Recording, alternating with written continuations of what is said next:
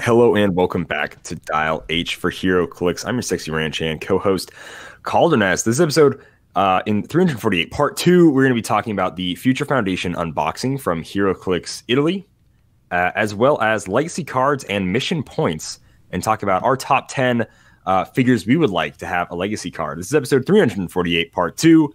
Howdy, howdy. Let's get rowdy.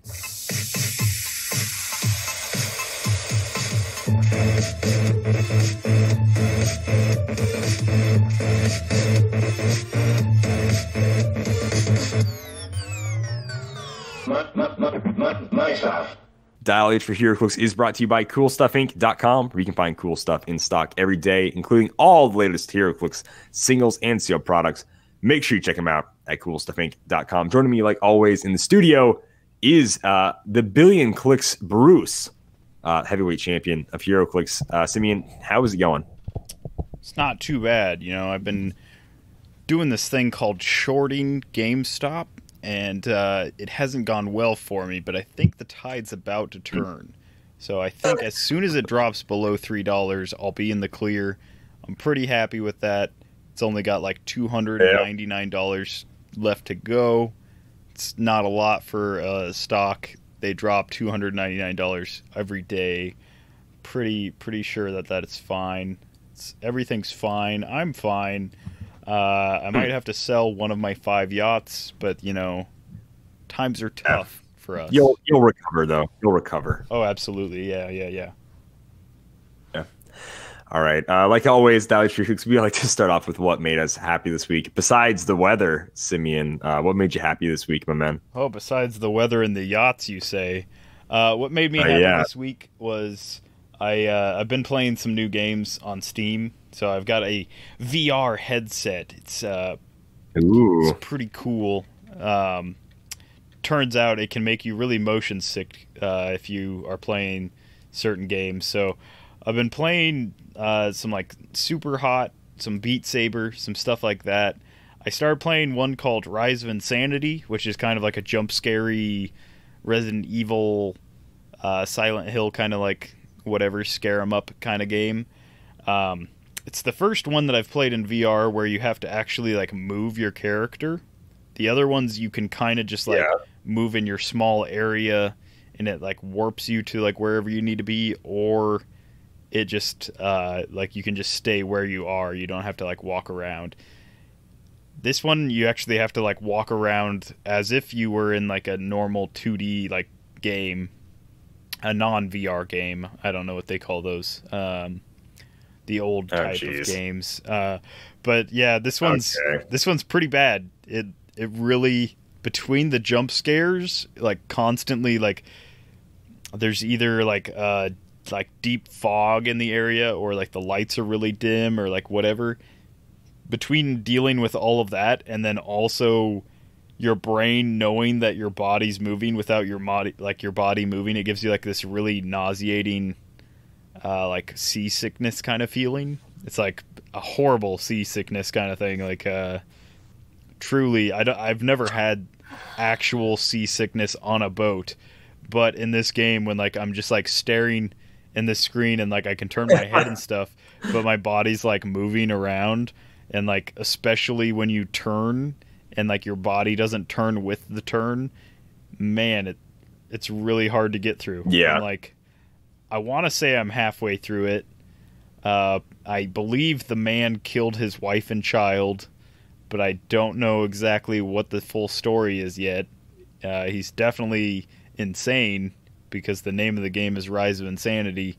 I'm glad I only paid $2 for it, because I don't feel bad that I might just delete it without finishing it, because it truly hurts my stomach. Yeah. And not in like a visceral kind of way, in like a... In some games, yeah, just like super in like a nauseating, I can't just stand still while my body like floats around kind of way.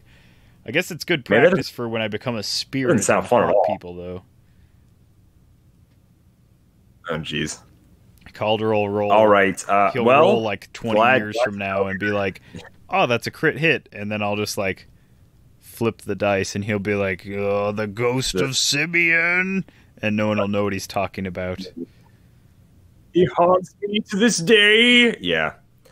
All right. So let me have this week really quick. We're almost going on. My call is Cesaro. If you guys watched the last or listened to the last episode, you know I got my call wrong. So hopefully Cesaro, he deserves it. He deserves a win here, in my opinion. If not, if Bobby Roode is in it, he'll be my second pick. But those are my top picks. Bobby Roode, I would like to win, but I think Cesaro deserves to win. I don't really know who they're pushing right now, who's in it. Honestly, I haven't been paying attention too closely. But we'll see. See what happens. Secret what made me happy this week? 29 Fandango is going to win. That'd be hilarious. All right. What made me happy this week was this last Saturday, so the 30th, was a Midwest All-Pro wrestling event. I decided I'd go. I'd help them set up the ring. You know, I'd take it apart, move it, build it, put it back together in the event center. And then old Eugene, my coach, trainer, decided, was like, hey, you've reffed a few practice matches, right? I'm like, yeah, I have. He's like, I was sort of, this is a term we use in my family. I don't know how many people know about voluntold. It's when you're sort of just volunteered / told you're going to do something at like sort of the same time. So I was voluntold to be a referee for the first match, the last match, and a match somewhere in the middle before intermission. So my referee experience involves watching wrestling matches and sort of knowing, I guess, the ref's job. But, you don't really look at the ref, And then my other referee experience is the 2 matches I reffed for practice that were both tag matches. So first match, I don't know what to do. Sort of just stand around, not be in their way, do the 3 count, sort of talk with the wrestlers beforehand, just so that way I'm aware. Yeah, you gotta, I don't want to break. You gotta wag your finger I don't want to break. They're in the corner for too long. Yeah, I gotta sort of count. By the way, I know what it feels like to be like a referee at a kid's soccer game. I hate everybody in that crowd. They are terrible people. Even I have been like, yo, ref, that's a 3 count, whatever. I was so like nervous and just sick of like, oh man, I'm in front of people. It's a live show. I don't want to make like an accidental call. I turn into a heel ref without even like knowing, like I'm just terrified. So the crowd was not helping at all. They were doing my counts for me. They were going way too fast. They were making me go fast. Yeah, don't yell at the ref. Like they didn't know it was my first time ever doing a match ever. And I feel like even if they did, they wouldn't care. But they'd never seen me before. Anyways, whatever. First match went all right. I was sort of like one of the wrestlers was like knocked out or whatever. Not really. It's like he's on the ground. So I was like, oh, do I like pick him up? So like I helped him like walk out to the ring, and he like whispers to me, and he was like, "You're not going to ref any more of my matches, are you?" And I was hurt. I was hurt a little bit in that moment. It cut teeth a bit. Yeah, that's real low. Jeez. Yeah. The rest, I would like to say the rest of them went better. I don't know if they did. I won't go too crazy into them. The next match, I almost did a fast count. I didn't notice he got his leg up on the rope. I'm everybody's least favorite ref. I'm blind as can be, man. Like I have 20/20 vision, but I cannot see. So like I just did not see he got his legs up on the rope. Don't worry, I didn't count him out of it. He got his arm up. I think he was helping me out too. That one was all right. And then in Tornado Tag, they body slammed me. And then I just sort of played dead outside the ring until I heard the bell, and then eventually slowly got up and walked away. Refs are notoriously but yeah, I took 100 times weaker than the like wrestlers. Like, they can only take 1/10 the punishment that a wrestler can take. Exactly. So yeah, it was a fun experience. I learned a lot. I didn't get the best words of wisdom or encouragement from some people. But then there was also other people that were like, hey man, it looked like you did that like a million times. That was great, So I'm excited. I can't wait to keep up the wrestling training and still doing the ref stuff, because it was fun. And it can only get better from here, right? I can only ever learn more and get slightly better at it as we go. But being in charge of the opening match and the end like main event match was just super stressful for myself. So, but I was glad I made it through to live. and that's what made me happy this week. So, yeah. Fair enough. Yeah. Good sip of water. Yeah, then we can move into, because we got a lot to talk about, guys. That's why, we have a lot to talk about. We split it up into 2 shows. Let's talk about the news. Yeah, it's real nice of you, Simeon. Really appreciate it. Actually, I did a really cool baseball slide when I'm a ref. Thank you very much. Anyways. That's what I picture. Anyways. Go like, you gotta go like out of your way to do some like cool moves while you're being a ref. Like, look what I can do. Here's a front flip into a pin count. They were all... I can do front flip. I could do that if I just like not land on my feet, but land on like the side. Sure, I could do that. Oh yeah, that would be cool. Didn't do that though. Anyways, there goes Sami Zayn on the Royal Rumble on purpose. So I'm like, I will land on my neck on purpose, and then I do, and then people are like, "Oh man, are you okay?" And I'm like, "No, but on purpose." And they're just like, cool. Goodness gracious, Simeon. Very cool. Goodness freaking gracious. But all right. I thought I was going to say something. Oh, yeah. All the matches are going to be on YouTube. So if there's any interest, you guys can personal message me or the page if you want to see the matches I ref. And you also want to be disappointed in my referee skills. Eventually, I think they're going to be on YouTube, the Midwest All Pro YouTube channel. I know I'll definitely have to be like rewatching them, see what I did wrong, and then I'll start like looking up more stuff I should have been doing right. But yeah, anyways, let's go ahead and move on to the news.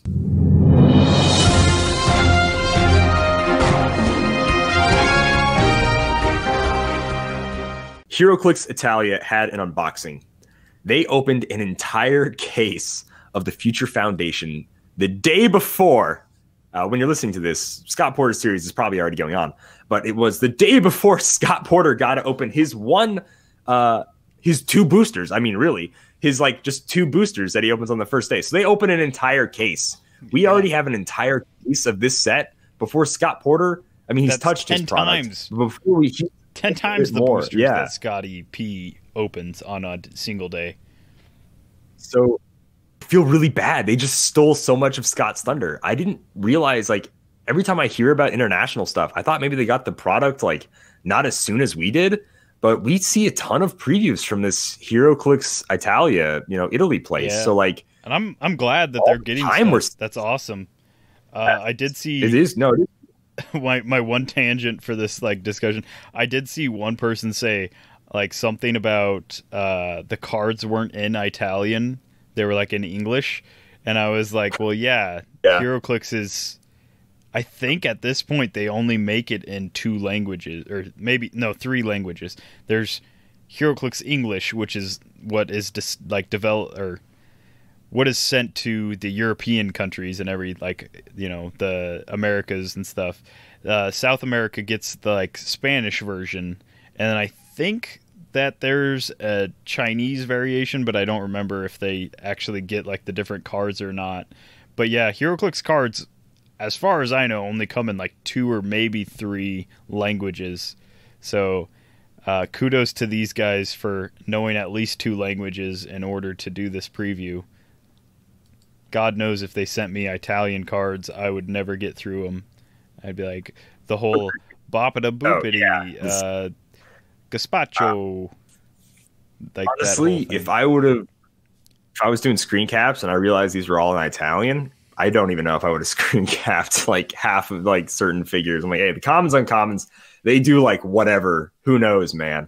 Here's what like the chase of the Who knows what the special rare powers are? Here's the dial. Yeah. Yeah, here's the dial. I'd at least do a picture of the dial. Like it's rough. But actually, before we get into this stuff, I'm gonna talk about like some lame stuff we saw like earlier on an eBay post. Someone on eBay, some store got these that I didn't know of. Someone was trying to get them. It was a Miles Morales, Gwen, Stacy, Spider-Gwen, and then a Iron Fist and Luke Cage duo figure. But they were they're obviously old sculpts. The Miles is the handstand Spidey. If you're from the Superior Foes of Spider-Man days, you know what handstand Spidey means. He was pretty solid back in the day. Had a good Super Senses hypersonic click. This is like a repaint with the Miles Morales thing. The Iron Man Luke Cage is the same exact figure, as far as I can tell, like sculpt-wise, but has has bystanders that come off, similar to the Miles and Gwen duo figure. Very low, like short dial. Anyways, I don't want to talk too much about them. We have way cooler stuff to talk about. So, but also there were some Plastic Man objects. I believe we saw a Plastic Man mailbox a while ago. I don't know if I'm just maybe making that up in my brain, but I thought we did see it, or at least a sculpt for it. But this is a traffic cone, and then what else was the other one? It was Plastic Man traffic fire hydrant. Yeah, that's what it was. Some like knockback stuff. So the traffic cone reduces speed within 4, similar to like a dune buggy. It reduces speed within 4 squares by 2. It's immobile and indestructible, so it means you can't pick it up and throw it, you can't TK it, none of that kind of stuff. I think you can still destroy it in some manner, but I can't remember the exact way that immovable and indestructible work together. And then the same with the fire hydrant. It also has immovable and indestructible, but it has a like force blast kind of thing. So once you place these objects, they're just stuck where they are, but these objects work more as like terrain than they do as like special objects. So you're not equipping these, they're more like terrain pieces that you use to help kind of like narrow down the battlefield. Like if you have like a lot of little tunnel kind of like areas on your map, you can like place these and kind of funnel people away from them or towards them or whatever. Maybe they don't care about what they're doing, or maybe they don't like what they would do and they avoid them, that kind of thing. But yeah, these aren't equipped. Yeah, all right, let's not talk about them. Like I said, they kind of like suck. Let's not talk about them too much. Let's get past this, Simeon. Who the hell cares what these Plastic Man? I'm mad that I didn't get to pick them up. They're like a single store like on eBay has them, which is weird. Sleeper eBay thing. It's so weird. And you're all about that. LDC selling thing. What store could that be? But yeah. All right, let's slow down there, conspiracy theorist. So yeah, like I said, I had to go through and I got these screenshots. You guys are welcome, by the way. Haven't got a single thing of thanks yet. Just screenshot an entire case worth of figures. Made sure I didn't get any crazy doubles and stuff. Made sure I got some good screenshots. You're welcome. No need to thank me. I was asleep while Calder did that. Yeah, I was like sending this to Sid. Please message me thanking me for being asleep while Calder did all the work. People are gonna do that and then not say anything to me like ever. So anyways, yes, you guys are welcome. I was as far as I could tell, the only person on Facebook at least getting these screenshots. I saw no other posts of the full screenshots. Some people like went through and just got the chase or just got the legacy cards. I got every single figure that he unboxed, that wasn't like a duplicate. So yeah, you guys are welcome. You're welcome. This wasn't a Scotty Porter unboxing where he it wasn't easy. Left the card out. It's like boom, the card is there for a long time. I screenshot the card. I double tap, skip forward 10 seconds, screenshot the back. I have Scotty P's stuff down to I got it down pat. That's an easy system. Scott, no offense, you're predictable, bro. You're predictable. All right, it's super simple. This dude, boom, he's flipping cards left and right. I had to pause, scroll back a little bit, try to get he's just would flip it in 0.1 second. You're like, bro, I can't even see the front of the card. What are you doing, bro? So number one, he had a good system for showing cards. He had 2 different cameras. He did a good job. I'm just saying he was super fast. I was super fast counting ref. He was super fast on flipping those freaking cards. It was hard. It was hard to understand. All right. So anyways, yeah, little thanks would be nice. There's a ton of figures. He went through the entire Fast Forces. Like we said, we went through 2 cases. So do we want to get into spoilers first and then go into legacy cards? We just want to get into our top 3 picks, and we'll try to make this relatively quick because just really quick to do a blatant, a blanket statement here. We have a lot. We're seeing a lot of allies that go on the sideline. We are seeing I don't know what run this is. It's like a bad artist who drew them. It's the Medusa, Ant-Man, pink hair lady, she thing. It was a very we're seeing that group of style. So if you haven't read that, very weird. That set, it was very pop art. I think it's 50s. It's not based in the 50s, but pop art became real popular in the 50s, 60s kind of era. Yeah. It's very based off of that, their poses and stuff. But yeah, I think let's get into some spoilers of the figures, and then we'll get into what I think is like the most interesting thing to come out of Heroclix in probably, I don't know, I'm willing to say the last 10 years is like the legacy cards. Possibly not interesting at all, but could be like game changing. Not necessarily like game changing in like a meta way, but game changing in a your figures hold better value kind of way, which is more important, I believe. Matt Riddle's in the Royal Rumble. Very cool. Excited for that. Everything about that bunny guy. That bad bunny guy was absolutely awful. I hate everything about him. Anyways, Matt Riddle's kind of my guy. I like the original bro. Anyways, I'm going to talk about Red Ghost really quick, guys. I'm not like a Red Ghost stan. You know, I know a lot of people are excited. We haven't seen him or the Apes since Supernova, a set I'm very familiar with. So let's go ahead and jump into Red Ghost. He does something really cool. He has, first of all, I'll do his special power and go into his dial before I talk about his trait, because his trait is just nutty. He's Animal Scientist. He's a rare in the set. He has a special speed power. It's phasing teleport stuff. He has that for his first 3 clicks. He's got 8 movement with it, 10 attack, 17 defense the whole way through. 17 defense the whole way through, 10 attack top dial, the rest of it's 9s. He's got 2 damage, 1 damage, 8 speed the whole way through. He's got top dial perplex. He's 50 points. Only attack power he has is incapacity on his last click. So he's got stealth and super senses to protect him. He's got a little bit of perplex. The cool thing that he does is the bystanders print on this card are super apes. Free, once per game, generate all super ape bystanders. So This is half of crazy. The dice and tokens pack of bystanders. Are these 3 super apes. We talked about the super apes before. One's, an 11 for 2, one's a 10 for 3 with super strength, one's got TK, one's got shaping super senses. They're not amazing attackers, but at any point in time, he generates all 3 of them at once for free. It's not a power action. It's crazy. Being able to do all 3 for free just seems a little nutty to me. Now, since they're not the best bystanders, and once they die, they die, he's not crazy amazing, but I could totally see just a lot of stuff being used with this guy. Like, he runs up, carries. He could be used on some alpha flighty teams. I don't know. Like, yeah, it's very solid. Something with like some smart object. Chase Odin, where you can get rid of power cosmic, stop clicks, outwit something, and then have. It's not necessarily that. I just don't want to give. I'm not saying it's like competitive, but I mean, it's definitely like that kind of style where you can make like 3. You know who's a character that can make an attack after being carried, and who actually won maybe a state event, something actually important worth talking about? Captain America. Title Earth X Captain America. Wonder who won that state event. Oh yeah, that'd be me. Medusa? That was me. Title Captain America. Anyways. Is it Sam Cap?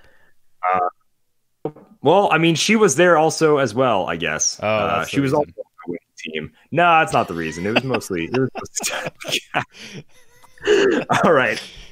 Red Ghost, guys. I'm not going to talk about him too long. No, I love bystanders. I love free bystander generation. What I love more is being able to generate them more than once. So that's like the one thing I don't really like about Red Ghost, but still a really solid figure. I'm going to talk about the rare Molecule Man. So without bringing in like Title Reed Richards and how, sorry, yeah, so. No, dude, Kane is number 18. What the hell? That is so cool. All right, that is awesome. So without getting into how for 30 points you can bring in a Molecule Man that can in your starting area let Title Reed Richards maker or fixer of the universe, Title Reed Richards fixer of the universe. You can let him with this Molecule Man just delete your low point opposing characters, without bringing up that too much. They brought a new unique Molecule Man for 100 points or 30 points. He has the updated Cosmic Energy team ability. For 100 points, he's got Sidestep for 4 clicks, Psychic Blast for 4 clicks, He goes invuln for his first 2, and then toughness for his second 2, outwit for his first 2, and then perplex for his second 2. So that's for his first 4. 3 damage for his top dial, and then for 30 points, he has 3 clicks of stealth, and this is, of course, from clicks 5 through 7 on his lower dial. 3 clicks of stealth with 7 speed, 3 clicks of incap with an 11 and then 2 10s, 3 clicks of barrier with an 18 and then 2 17s, a click of outwit with 1 damage, and then 2 clicks of perplex with 1 damage. So for 30 points, he's very much a support character.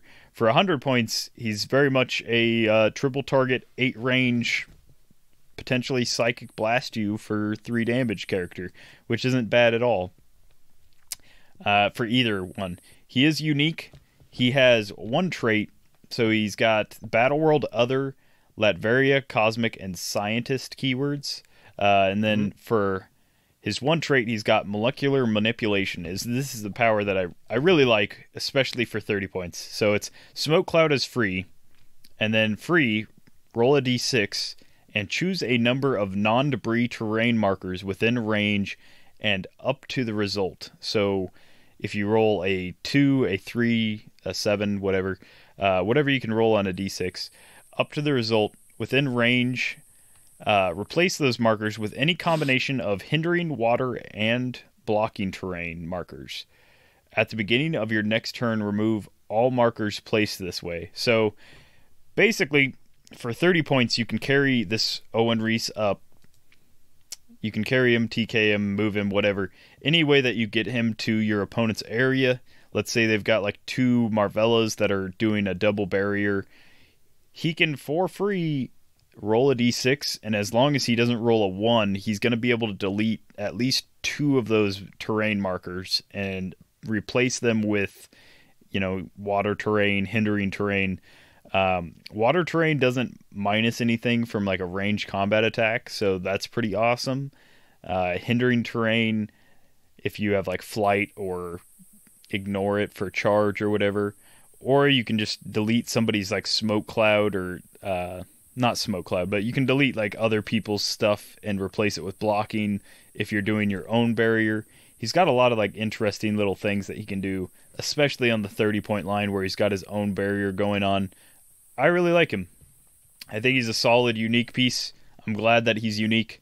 I think that 2 of them would be kind of nuts. You'd be able to delete way too much stuff from like the battlefield, but as far as like an anti-barrier piece in a world where Marvella costs 15 points and has pseudo willpower now, I think Molecule Man is a good answer to that for sure.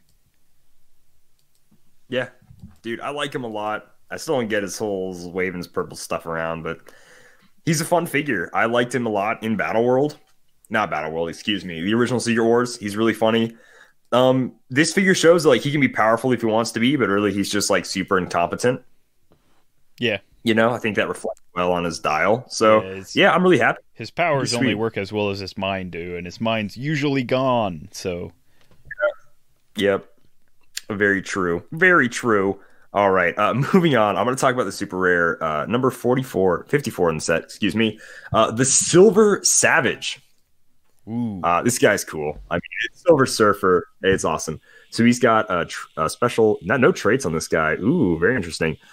Which is, so his special attack power is Steal Energy with close to range attacks. And then his special defense power is I will free all of you. Stop Invincible. When this click is first revealed, Silver Savage can't be healed above this click this game. And after resolutions, remove an action token from all friendly characters and equip the Silver Savage with the 004 Silver Surfboard from outside the game. So he comes with the surfboard, but he doesn't get it until his very last 3 clicks. The rest of his dial is like this. It's very basic, simple. He's got Charge Quake. He's got a full dial of Battle Fury on his Savage clicks. He's only 100 points, which is awesome. He's got some Flurry and Impervious mixed in there. He never goes below an 11 attack value with a 12 for his first 2 clicks, and then a 12 attack on his first click of him being the Silver Surfer again. He has 8 range 2 bolts when he loses Battle Fury, and he can finally make ranged combat attacks again. That's when he becomes a Silver Surfer on his last 3 clicks. What does the surfboard do? So also on his last 2 clicks, that's when he gets his Steel Energy power. So he can constantly heal back up to his stop click, but he will not be able to, obviously heal past it. And it doesn't matter, even if he could, because he only has Precision Strike when he's even on his stop click. So what does the surfboard do? It is a heavy object. It gives him flight and hypersonic speed. When the equipped character, without, goodness gracious, golly gosh, when an equipped character without the cosmic keyword uses hypersonic speed, after resolutions, roll a d6 on a 1 to 2, give that character an action token. Hey man, if you're not cosmic, you just don't get how to surf. You don't know how to hang 10, baby. So one quick bummer about the Silver Surfer is that he does not have willpower at all. For the time being, he instead has the power cosmic team ability. So he will have willpower. He'll have a funky willpower. But yeah, not power cosmic, excuse me, cosmic energy. Even though this just totally cements to me they're just totally getting rid of power cosmic, because technically he should have the power cosmic team ability of all people, him and Galactus for sure. So they're just, even if you would be power cosmic, everybody just gets cosmic energy. Yeah. It wasn't for sure before. This 100% cements it. But yeah, Silver Savage is cool for 100 points. He's got some good sticking around, stay ability. He might be a little tough to get into the battle at first, only having charge right away, but I enjoy him. I like him a lot. Yeah, and I'm okay with the cosmic power team ability or whatever the new version is, because I mean there's characters in Marvel that aren't powered by Galactus, and there's characters in DC that aren't quintessent, so that makes sense for them to have those abilities. So it's fine for me. I wish they hadn't done it as cosmic power, because there's some deities and stuff that aren't necessarily cosmic that it makes sense for those characters to have. So It'll be weird if Ares gets cosmic power, when really Ares is more earthly power, but it's an extreme version of earthly power. All right, so another rare in the set, and this is a non-prime 047A Diablo. Real name Esteban Corazon de Diablo. Sweet Life. Yeah, Diablo. Esteban the Corazon Diablo. My heart is Diablo. I don't know how that translates, but he has the Fantastic Four, Mystical, Past, and Scientist keywords. Pretty solid set of keywords, honestly. I really like Past. I really like Mystical. Scientist is really easy to build with, and Fantastic Four, as you may have heard if you've listened to any of our earlier episodes, I really like Fantastic Four. This guy's 60 points, so he's got a lot of roles to fill in the Fantastic Four team if you want. So his first trait is the Council of Doom's expert on the mystic arts, which seems like a real blow to Doom. If you had said the alchemical arts, I would have been okay with it. But the mystic arts, that's Doom's whole thing. He's got a lot of magic and mystics and stuff like that. I don't see Doom or Diablo coming in and being hey, Doom, I'm better at the mystic arts than you. And Doom being okay with that. But apparently he's the mystical artist on Doom's council. So this is the sideline active unique modifier. He has the ally thing. So for friendly captains and sidekicks, modify attack +1 when attacking one or more characters with the mystical keyword. Pretty solid.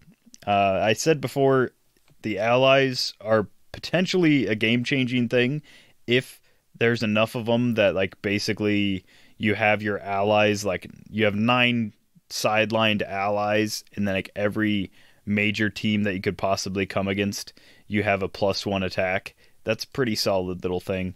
For 60 points, his actual dial, he starts off with 3 clicks of stealth, 3 clicks of sidestep, and then 1 click of stealth. He's 7 clicks long. He has 2 clicks of a special attack power on then 4 clicks of a steel energy.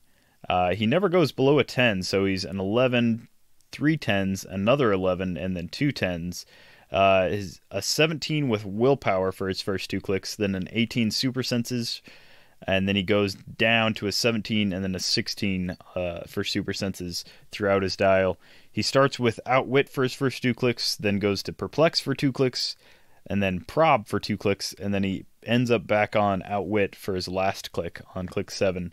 He has the Mystics team ability and the Fantastic Four team ability. He has another trait, Alchemical Mastery. Diablo may start the game with the S001 Alchemical Potion equipped. That's a special object, the first in the set, so there's nothing below a rare for dude, that's so awesome. Oh my gosh. Christian is back. That's sick. He could like barely do anything last year, and now he's entering the Royal Rumble. All right, sick, dude. I like Christian. All right, cool. Keep sorry, and whatever I'm sure whatever Simeon is talking about is also just as cool. Diablo, man. So when Diablo rolls for the alchemical potion's effect, you may choose any number up to the result minimum 1. So we should probably read what the alchemical potion does. Its effect is, so it's got this wheel, and starting at north and going in like a clockwise motion. It has it's like a clock. There's I mean, sure. There's hands there. There's not as many numbers as a clock would have, but there's enough. There's way more hands than any clock should have, though. So starting at what 12 would be, he's got regeneration. He's got the regeneration power. To the right of that is poison, then empower, then close combat expert, plasticity, incapacitate, enhancement, exploit, pulse wave, energy explosion, flurry, finally TK, and then back to regeneration. So that's his little clock wheel. So the alchemical potion says, when equipped, place the alchemical potion in the circle on the back of this card with the arrow indicator pointing towards the color of your choice. So when you first equip this object, you get to pick whatever power you want, which is pretty awesome. It's a 10-point object, so if played without Diablo, you get to place this anywhere on the wheel. You can have Flurry right off the bat, you can have Exploit right off the bat, Pulse Wave, maybe that's Quake, I don't know. Energy Explosion, you can have whatever those powers you want. And then as a free action, you can roll a d6, turn the alchemical potion clockwise, a number of colors equal to the result. The character can use that power until your next turn. So, as Diablo says, when he rolls for that effect, you may choose any number up to the result. So, you can pick between 1, like if you roll a 6 and you don't want to turn it 6 times, you can choose between 1 and 3 or 1 and 4 or whatever power you want to stop on. And this is, of course, if you choose to activate that free to roll for it. So, oh, it is Pulse Wave. Energy Explosion Pulse Wave. Yep. Pretty solid little power thing. It's got... For 10 points, I like it. I like it a lot. Diablo continues that special damage that he has on his first 2 clicks and his last click is Incapacitate Smoke Cloud. Smoke Cloud is a free action, but only to generate up to 3 smoke markers in adjacent squares. And on those clicks, he does have Stealth Cloud, He does have Stealth with Smoke Cloud, so he would be in Stealth. He does have Stealth Cloud. Stealth Cloud, the best power.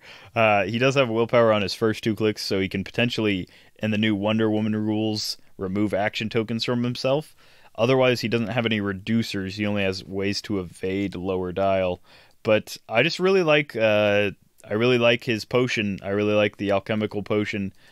All the like varieties that it gives you. It's not just defense powers. There's only one defense power. There's a couple of decent attack powers and a couple of decent damage powers. There's a few that are like, I mean, he has both Empower and Enhancement on there. He's got both Close Combat Expert, Pulse Wave, Energy Explosion. So it's not like he's like relegating himself to one kind of role. He's got a lot of different stuff, and he is 6 range, 2 lightning bolts. So yeah, this might be one of my favorite rares in the set for sure. Dude, absolutely. He's cool. And you were excited for Diablo even like before we knew what he did. You know, you were just like good to get him into the game. I think there was an older version, but it's good to have a carded version of Diablo in the game, you know? Yeah, like, especially with the at the very least. keywords that he has and like the point cost. It's nice to have a figure that like you can actually point cost and not feel bad about playing it. Yeah. I'm going to talk about the Prime version of Diablo. Pretty cool here. So 047B, who is also Esteban Corazon Diablo. Oh, I see it. I see how it's spelled now. That's funny. That's clever. Master People, Mystical Past, and Scientist. He has a trait, Alchemical Mastery. I wish it would just be like Alchemy Chemicals. All chemical sounds so funny to say. Diablo may start the game with S002 Alchemical Fire equipped.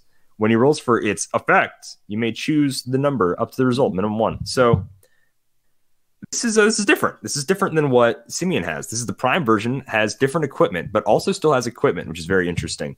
Let's get into the dial really quickly. It's a very short dial. It's 35 points. It's 5 clicks of life. He has Running Shot, Energy Explosion with a 12 attack, 2 damage, 9 speed, and then he has a 17 defense with super senses. He's got, 6 or 7 or 8 range or something. My screenshot, Mr. Heroclix of Italy, his thumb is covering the range value, but he's got 2 bolts. 5. All right, solid. He's got Running Shot for his first 3 clicks, Sidestep on his last 2. He has no Indom, not that's going to matter here in a few months. And then he has Willpower on his last 3 clicks of life. Energy Explosion the whole time. This dude's all about fire. He's all about fire. Whole dial Energy Explosion.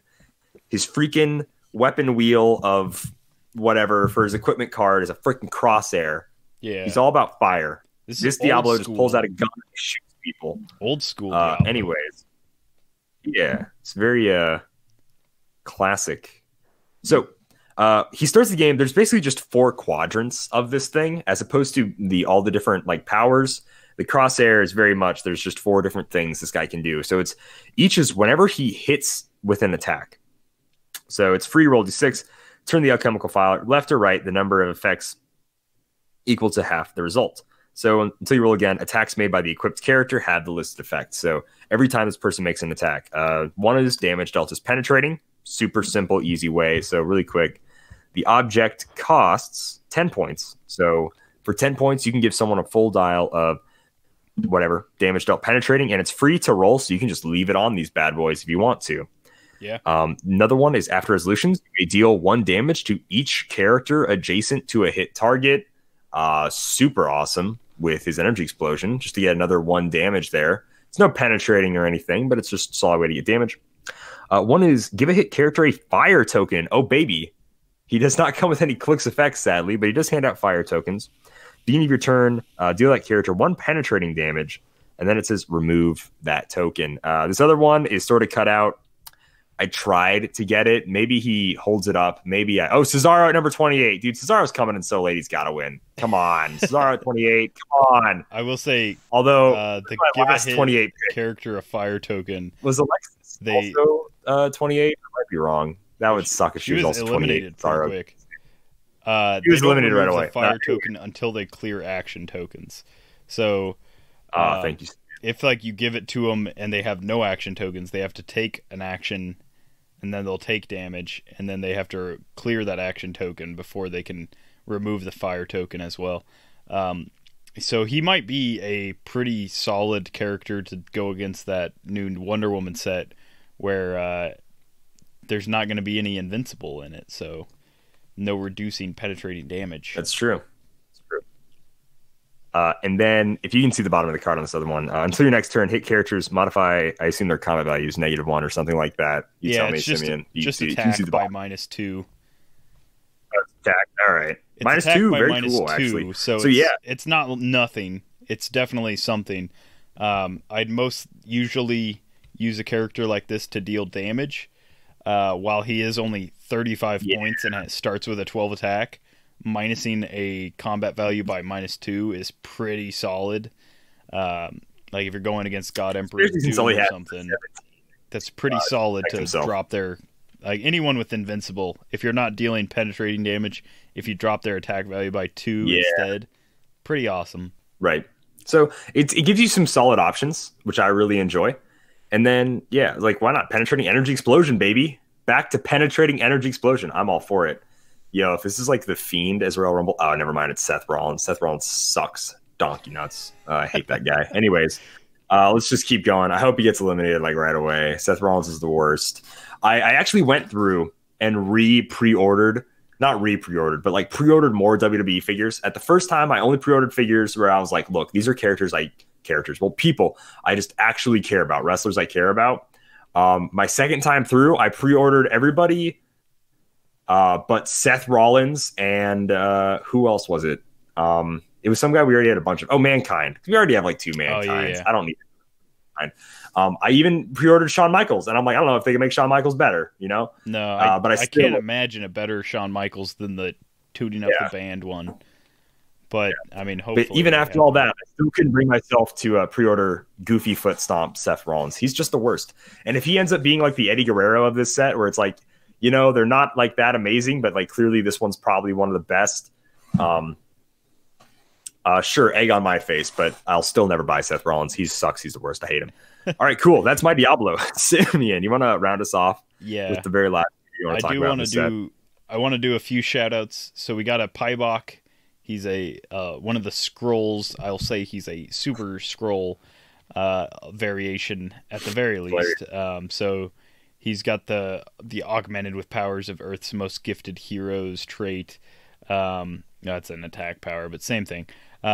We have a version of pretty much every Fantastic Four character as a scroll, so they don't have the Fantastic Four keyword. Instead, they have scrolls, and they have the scroll team ability, which in my opinion is better.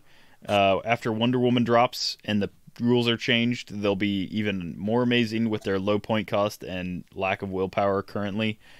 We got a high evolutionary with the Isotope E that for 15 points lets you swap a sidelined character for a main force character as long as they share point value. So that'll be easily abused. Pretty silly.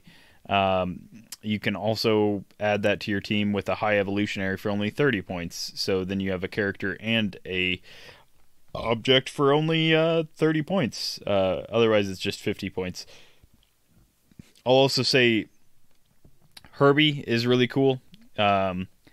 He does a mission points thing with the sidekicks where if you have a character with the sidekick little tangent keyword thingamajigger above the character symbol, on a 4 through 6, they don't get KO'd. Instead, you get 2 mission points with Herbie, and that for 30 points. You don't even need the plus 5 point trait that he has. For 30 points, if you're playing a sidekick character kind of team-up thing with Fantastic Four, Herbie's going to be a necessary play.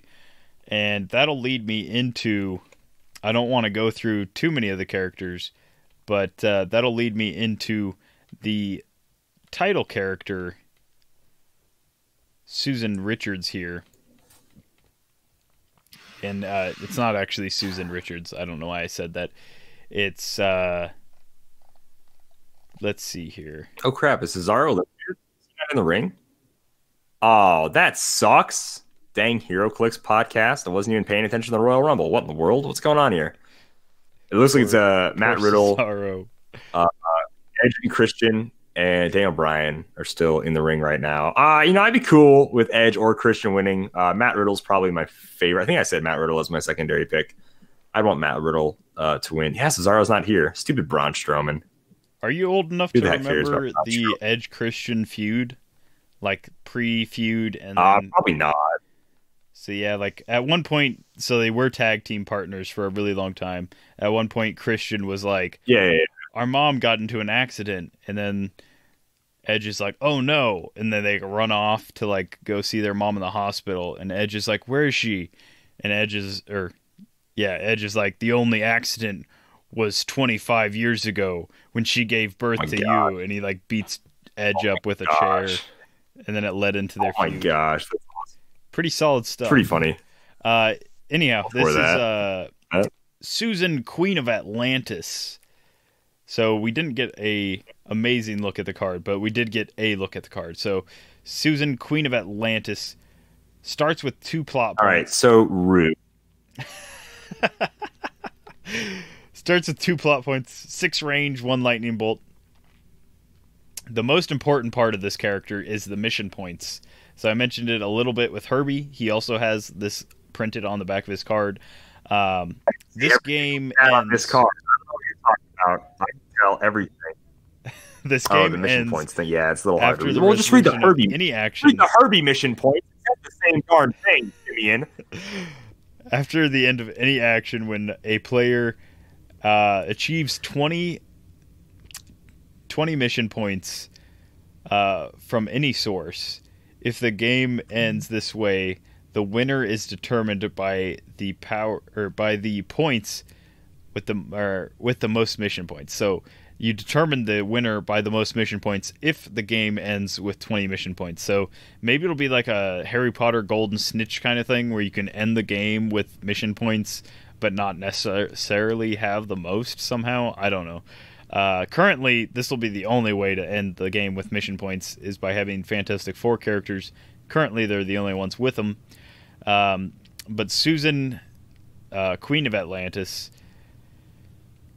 when she is KO'd, this might be the best KO effect I've ever seen to have on my force. Characters with the opposing force gain the dolphin symbol for the rest of the game. That's super solid. I do not care if you gain the dolphin symbol. It may give you a +1 defense with like some of her powers, but most of the time on most maps, I do not care if I give you your entire team the dolphin symbol. So her +1 is these people are under my protection. So free, generate 2 water terrain markers in Susan, Queen of the Atlantis square and or adjacent squares. Until your next turn, friendly characters occupying water terrain markers modify defense +1, and each time a friendly character occupying a water terrain marker is missed by an attack, heal that character or Susan, Queen of Atlantis, 1 click. Pretty solid little power. Mostly a defensive power. It's hard to make an attack with that, but it's possible.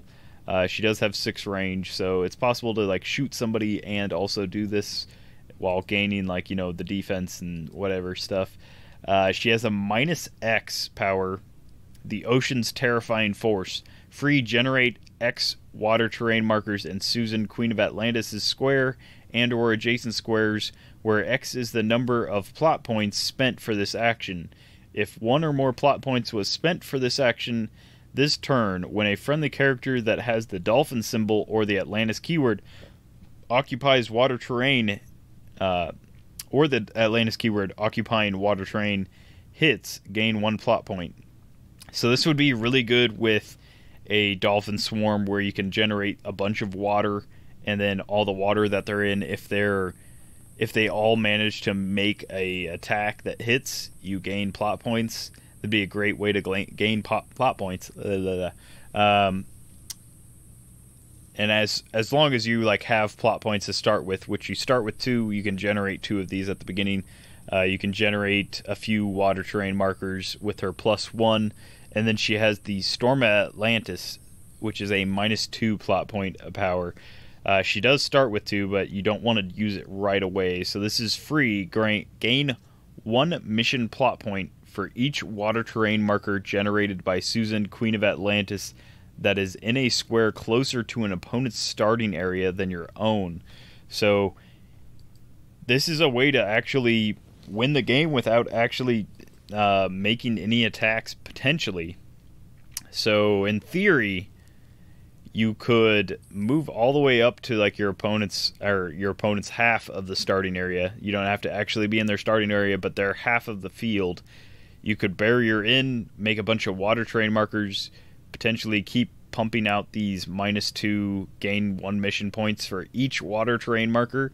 So that's, you know, minimum probably, I mean, her free +1 is 2. So if you do that enough times, then you're generating like 4 or 5. I mean, well, no, it's multiples of 2. So you're generating, you know, up to 8. And then you only need 20 to end the game. So it's pretty solid. She starts with her entire tile is sidestep. Crazy. She's so good. Entirely then, right? silver powers. Yeah, boy! All right, Edge did it. Edge won the Royal Rumble. All right, very cool. I'm excited. Did he spear Christian? He did not spear Christian.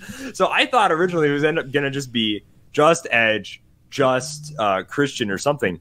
But it ended up being Edge and Christian got Braun Strowman out of it at the same time. Good teamwork makes the dream work. And then once again, worst human being on the planet. I hate him so much. Seth Rollins pushed Christian over it, and then Edge got right back in, got rid of Seth Rollins. Apparently, Randy Orton was like on the side somewhere else. I have no idea. But he came back, tried to RKO, or maybe he did RKO Edge. I don't know. I was in the heat of the moment. But either way, Edge got Randy Orton out of there.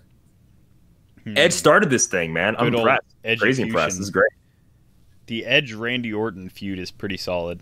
I will say the Edge-Randy Orton feud is better than the Edge-John Cena feud, even though they made the Edge-John Cena feud like out to be way better than it was. But yeah, as long as you get 20 mission points, the game ends. It's very possible with this title character to do that with a correctly built team. All your opponent has to do is KO this character, and then you lose that. You lose that ability. But once you lose that ability, you have like figures like Herbie and other things that can potentially still win you the game with mission points. And so I think that it's an actual threat as far as game ending effects go. I think mission points might actually change the game a little bit with this set. There might be other figures that do it, but her dial, she's got 6 range, 1 lightning bolt. Her entire dial is sidestep, 8 speed most of her dial, and 7 speed for her last 3 clicks, 7 clicks long. She's got TK for her first 2 clicks, Invuln for her first 2 clicks, and Leadership for her first 2 clicks, with an 11-10, 18-18, and then 2 clicks of 3 damage. She does have the Indom symbol, not that it'll matter in a few months. She's got Incap for clicks 3 through 5, so that's a 10 attack Incap. She's got Barrier for clicks 3 through 5, which is an 18, and then Empower for clicks 3 through 5 with 3 damage, so helping out your close combat attackers there. And then on clicks 6 and 7, still with that sidestep, she gets Precision Strike with 10 attack, 19 defense with Defend, and then 2 clicks of 2 damage with Outwit. So really solid piece. I'm not going to say it's the best figure, the best title character figure. I will say that it's got a really solid KO effect that like doesn't really hurt your team. And if you build your team to be a mission points kind of win team, I think this figure could easily bump you up. I'm not going to say like it'll win the game for you, but with a correctly built Atlantis kind of team and enough barrier and stuff, this figure will bring you close enough to the mission points that like Herbie might solidify it if there's a couple other mission point characters. You can have other. Well, yeah, if there's a couple other ones that give you those points, it'll be pretty easy to solidify a win with that team up.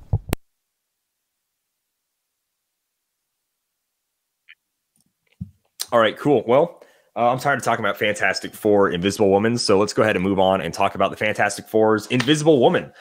Something coming in with this set, which I am the most excited about here, are legacy cards.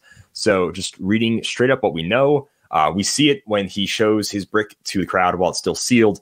There is a legacy card pack, a blind pack, that says legacy card 2002 to 2020, despite the fact this set. So I'm guessing the figures will be from that era, from 2002 to 2020, which is interesting. I guess it'll add slightly more life to characters that came out in 2020. I don't know, but the card came out. So product not for resale. You're supposed to leave it with the bricks. Whatever your venue decides to do when they crack open bricks, and sell the boosters. Yeah, who knows? I like the idea of it being prizing. I think that's the best way to do it for sure. Obviously, a lot of people can't have events right now. So this is a very odd, strange time where things just aren't working out super well. Anyways, So, what is a legacy card? This is on the back of the card, and let me read it to you. A legacy card corresponds with a Heroclix figure from a past Heroclix set release. If played using the legacy card, a legacy card character is considered modern legal with the same set, whose symbol is shown on the legacy card. If a legacy card for a character has different points and/or combat values / symbols than the dial for the figure, they use the points and combat values shown on the legacy card instead. So, this is what we know, though. Like the legacy card, sorry, not the legacy card, but cards always trump the dial and the dial face. WizKids said that when we had the weird printing errors on the dials and everything. They always say, hey, look, the cards trump everything. If he's got Indom on the card and it's not on the, dial, he's got Indom, all right? AI was so the big... This makes sense. The big, definitive thing for that, because prior to, 2017, prior to, I guess it was 2016 when Superior Foes, we didn't have the dial info, but once the dial info was on the card, they said hey, the card is the definitive version of what the character is supposed to be. So if you see something different on the dial, then just refer to the card as the be all end all kind of thing. Yeah. So that's how legacy cards work. The two legacy cards we have. One is Invisible Woman from the Captain America set from 2011. It is also a foil card. It's shiny. It has the Captain America set symbol on it, which is really cool. Someone's like, why does it have to be foil? Bro, foil cards are freaking cool. I love that Heroclix has foil card packs now. So I love this whole idea, by the way, guys. This doesn't mean that WizKids walks on water. I'm just saying they had a really good idea. Number one, it cost them nothing. Whatever it cost them to produce a card, I imagine is literally so little, so freaking little. So it cost them basically nothing to make these cards. And then they stimulate the old economy where it's hey, look, if you have this old figure, you can play it with this new card. Now, look, this chick, this version of Invisible Woman, she's not amazing. She was overcosted then and very wonky to use. She's overcosted now. Yeah. Although it does buff her a little bit. So one trait would give her +2 range on the old figure. It gives her +3 now. She now also has a Marvel's First Family trait, so it's adding a trait to it. I'm not going to get into her dial. It doesn't really matter. She's still kind of bad. But it's the Invisible Barrier one, so it's a cool sculpt. She's a super rare figure. It says Legacy, where it would say Sidekick or Secret Identity in her card. I think she has the same keyword: Avengers, Fantastic Four, Lady Liberator, Celebrity Scientist. Let me check. Yes, she has the exact same keywords, except she actually gets Scientist as well. So this is awesome for a multitude of reasons. Number one, so actually, let's talk about a really funny thing. The Morgue card is also a holographic card. I assume all of these will be. But the set symbol that's holographic on the Morgue card is also the Captain America shield, which is very strange. He's not from even though he's from Galactic Guardians. Yeah. So that's super weird. So his set symbol is oh geez, I don't even know what Galactic Guardians is. Is it 2012? It's just GG. 2011 maybe. It is.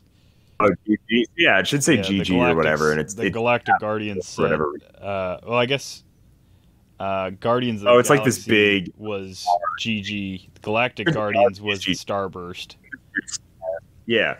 So anyways, that's super weird. He gets some new stuff too. In the Invisible Girl dial, I didn't notice any obvious stat bumps. But here's what's cool about legacy cards. So number one, here's what we don't know. I already told you guys everything. What we don't know is how many different sets or how many different characters are going to be in these legacy. Obviously, no DC. It's a Marvel set, I assume. Right. It'd be weird to start crossing stuff now. So it's probably all going to be Marvel. It's all probably going to be somewhat Fantastic Four related. I don't know much about Morgue, but he is a Herald, so he's probably a Herald of Galactus. There's some Fantastic Four, Silver Surfer, whatever stuff probably going on there. I don't know much about it, but it's one per brick. So when you order a brick, it'll be sealed in the top of your brick, and you'll get one card in there. He opens two because he has a case, and he just opens them right away, which is cool. We don't know how many of these legacy cards are going to be there, are going to be inside of the set. Although it does make me really excited, not for these legacy cards, if they're all going to be Fantastic Four or whatever related, but for future potential legacy cards, which means a figure, just like in this case, a figure that's 10 years old, Invisible Woman from Captain America, can now be modern legal. Now, she's not amazing, and depending on how many they make. So I think it should be around maybe 20 of these should be in existence for right now. If they do this with every single set going forward, there's still tons of Heroclix figures there are, that they can do legacy of. So I think that's honestly fine. As long as they keep it to like 10 or 20 or small amounts. You're only getting one per brick. It's not like the 4-ish per brick that you would get with team up cards. And they had like a ridiculous number, like 120 or 60, But if there is a legacy card of like Jakeem Thunder, Zombie Super Scroll, Bizarro Green Arrow, Copycat, probably not going to be Felix Faust, but Felix Faust. If there are characters that were meta then that are still absolutely meta now, legacy cards will be bonkers expensive on the secondary market. They will be, they'll be crazy, right? Especially, like you said, get better. Assuming there's like 1 through 20, because here we have a super rare from Captain America and a rare from Galactic Guardians. It's hard to tell with just these two what the scope of what they're like shooting at is going to be. Clearly, they're not going to redo a full set. There's not going to be any like Shield Specialist or Hydra Agent legacy card. I would imagine they're not going to like waste a card on that. They're not going to make a common Adaptoid into a modern figure with a card, that kind of thing. It'll probably be like a rare and higher rarity kind of like thing. But from 2002 to 2020, they have a ton of sets to look through. So if in this one set they choose to do more than one set and they choose to pull from both rare and super rares, you could potentially be looking at, upwards of like 60 to 120 legacy cards in just this single set, which would be ridiculous, but it'd be possible. I think more likely we're probably going to be like a couple hand-picked figures, just ones that they like think really shine or could really use like an update kind of thing. I don't know.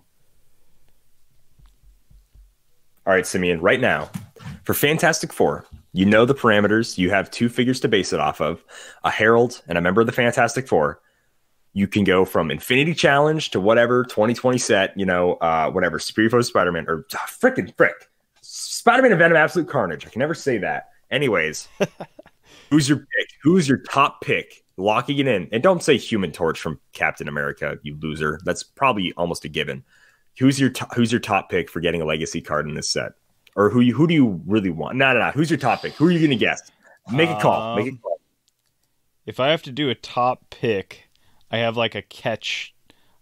I have like a catch 5 kind of top pick. Is that okay? It's kind of cringe, but go for it. That'd be the Phoenix Force chases from Wolverine and the X-Men. Oh, okay, we're talking a Fantastic Four set, Simeon. Oh, okay. Not what you want. I want you to guess what you think will be in it. It's an active bro. From the Chaos War. I'm not saying like what you want. I'm saying what would work for this set. Something that would make sense. We're gonna get into what we want later because Fantastic Four and humans are pretty like copacetic or whatever. So from Chaos War, Lockjaw and Hairball peanut base figure would make a lot of sense to have a legacy card. They've got Animal, Inhuman, Pet Avengers. They've got the My Name is Hairball trait. When Lockjaw and Hairball attacks, they may choose to knock back a hit character 2 squares after actions resolve. They've got a lot of stuff going for them.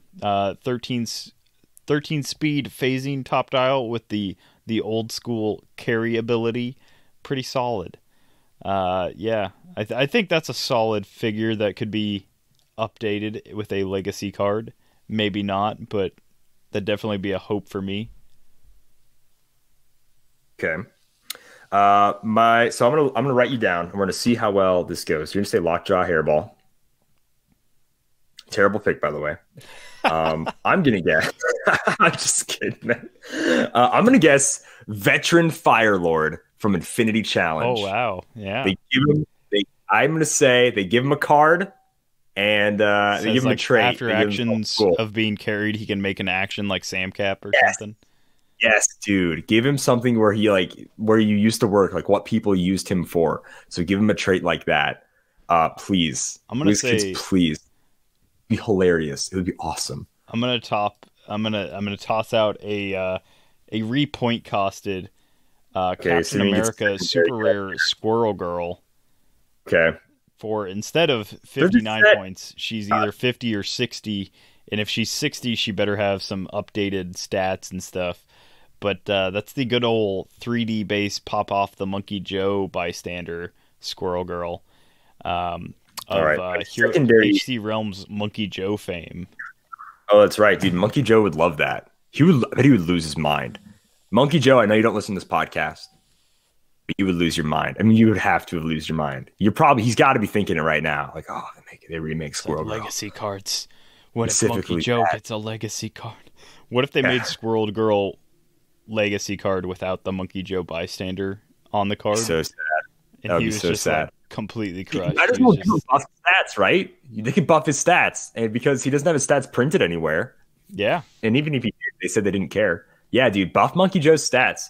Give him the powers of Mjolnir as if he already had Mjolnir, because that was Monkey Joe's thing, right? He would make him like pick up Mjolnir or whatever. Yeah. The Monkey Joe commenter, I can't remember Bro, what exactly the stats were at, but he's picked up Mjolnir like 8 times, I think, and he's KO'd at least like 3 figures or something. He deserves it. He really does. I don't even know if he plays. I mean, he probably plays, but he comments so much on HC Realms. He's always there. He's got his gimmick. He's got his Monkey Joe gimmick. He's got his little brown text all the time. He's great. He's hilarious. My secondary pick is Bombastic Bagman. If they make Bombastic Bagman legacy card, it'll skyrocket in value. So, anyways, that's legacy cards, guys. Simeon, do you want to kind of go back and forth, sort of talking about like what figures we want to see? First, I'm Get legacy cards. about Morg. Set. Sorry, go for it. So Morg from the Guardians of the Galaxy set, he's a rare from that set. So just as like a legacy card with the other ones that we discussed here, his original dial and card, he was originally, I don't think his dial changed at all, so I'm not gonna get too much into what his original dial had, but I will say that he tops out at a 17 defense, and then half of his dial for an 8-click long dial, half of his dial is 16s and 15s, so not a stellar dial to be repoint costing. Let's see, they gave him he's got the execution trait, which is Morg modifies his attack value +2 when attacking adjacent character with 2 or more action tokens. That they updated that to single adjacent character with 2 action tokens. He also has the Well of Life trait, which he did not have before, and that is power. If Morg occupies an opponent's starting area and hasn't been placed this turn, he can use Steel Energy, Blades Claw's Fangs, and Probability Control for the rest of the game, which is a pretty solid power, if you can get him to the starting area. So it is a power action. You can't like hypersonic all the way there and then activate it or anything like that. But if you can get like TK and like sidestep somehow, or just like through whatever means you can get there, and then Steel Energy will mean that you've got a lot more life throughout your dial. He does have the Axe Swipe power still, and that is, of course, Quake. When he uses Quake and hits, instead of replacing his damage value, roll a d6 and subtract 2, minimum 2. Each hit character is dealt damage equal to the result. So that's still like a pretty solid power in Modern. I can't tell what exactly his cost is. I assume it's still 165 with Power Cosmic, but he won't be like the most sought after thing that I'm going for in this set. Morg is not like my favorite character of all time or anything, but he is like a really cool rare from Guardians of the Galaxy that'll have a little bit of longevity because of that additional trait, I think. Yeah. So that's the cool thing about these cards. Like we're probably not, it also gives WizKids an easy out. This is such a great idea. I can see people complaining about it. People complain about everything, but like this is like, hey, look, I don't want to remake any of those old figures. I don't want to make another Squirrel Girl or somebody. I don't want to fit them into a set. Boom, legacy card. You basically just remade them.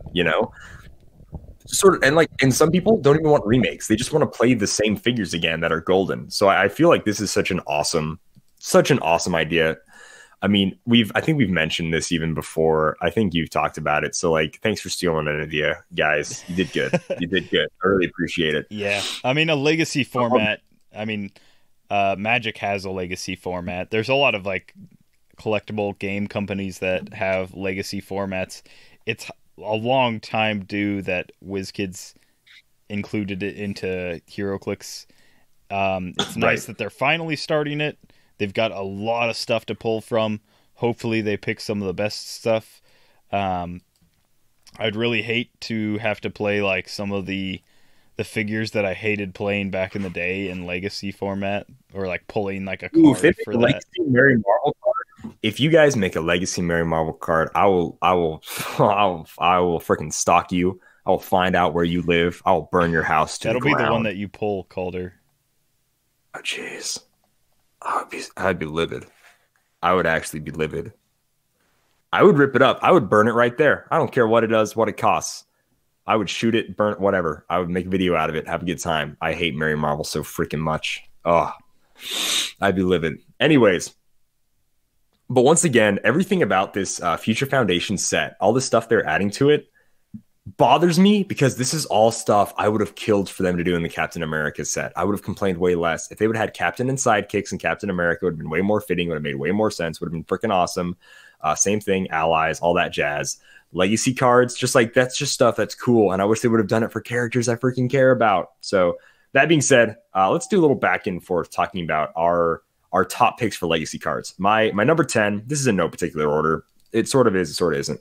But Bucky Cap from Fear Itself.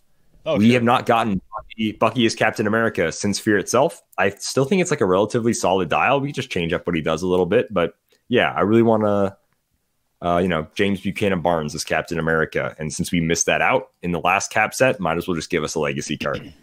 So that'll be my 10 pick, Simeon. Sort of a little back and forth here. I'm going to toss out Mirror Master from the Flash set. So he cost, in the original set, he cost 80 points, and then it was an additional 30 for each other one that you added to the Force. With characters like Cable, that is like 75 plus 25 for all of his. It just seems overcosted for what Mirror Master does. So I'd really like to see a version of that that's a little bit cheaper with the same sculpts. I have a bunch of those like generics, and it costs way too much to pay 80 for the original Mirror Master and then 30 for each additional one. It just seems ridiculous. At minimum, you're paying 110. And then if you want like a decent like Flash versus Mirror Master kind of matchup, you're paying like, 170 to 200 points for a single, quote unquote, single figure on the board.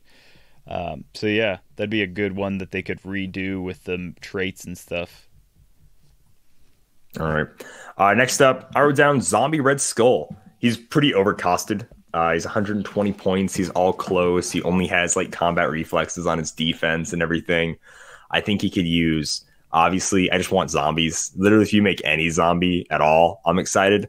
But specifically Red Skull, just because I played him a ton back then, and I would love to just play him more today with the Hydra stuff, So big fan of Zombie Red Skull. He's already capped. I don't know if they do many more than 3 traits, but he's already sort of capped at 3 traits. But if you want to add something to them, I'd be totally cool. Or just take like 20 points off his point value. Because having a 7 will be like the cards, and what the card says will be like the new dial. So update his stats a little bit. Yeah. Take away his his high point value for what he does. I would love a Zombie Red Skull. Give him range. Give him 6 range. He's got a gun. He's got a freaking gun. He's holding a gun, literally. Give him 6 range. But it's a zombie gun. Right. How does he know how to use it? I know, I guess. All right, that's my 9. Continuing on with Squirrel Girl and the Great Lakes Avengers, I'm going to say Captain America 041, Mr. Immortal. So he's got the Oh yeah. dying is what I do best trait. The Great Lakes Avengers used to be, in my opinion, a somewhat formidable team, and Mr. Immortal definitely had a part in that. So instead of being KO'd, he was removed from the map. You placed a special terrain marker in the square that he occupied, and you turned his dial to number 9.